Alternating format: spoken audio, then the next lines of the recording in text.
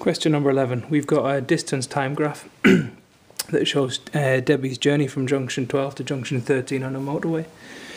We know that Ian also drove the same journey, and he drove at an average speed of 66 kilometers an hour. We need to compare the two journeys and decide who has the faster average speed. There's two ways of doing this. You can take the distance time graph and use it to calculate Debbie's average speed, and then compare that to Ian's speed of 66 kilometers an hour.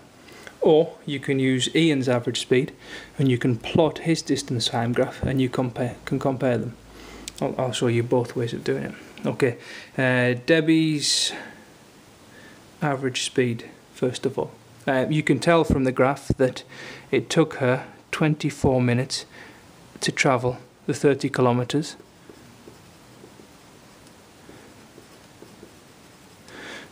If we want to work out our average speed, we need to know how far she's going in 1 hour.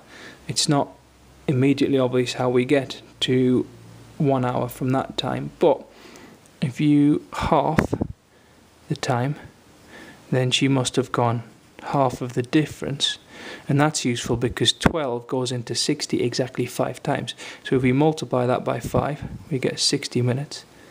And in 5 times the length, she must have gone 5 times the distance. And 5 times 15 is 75 kilometers.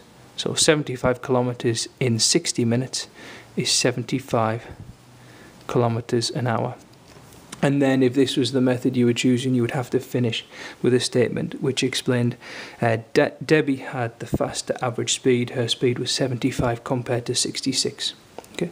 Alternatively, drawing the graph for Ian, if Ian drives at 66 kilometers an hour, that means in 60 minutes he drives 66 kilometers. That's not good for this graph because the axis only goes up to 30. But if we half the amount of time, we can half the distance he's traveled. So in 30 minutes, he will have traveled 33 kilometers. And if we divide by 3, we get 10, and divide this by 3, we get 11. Just that might be a little easier to plot. You could half to get 15, and then half of 33 and a half is 16.5. Probably a bit more complicated to plot that point. So 10 and 11 is there. And now we've got 2 points. We can join them up with a ruler.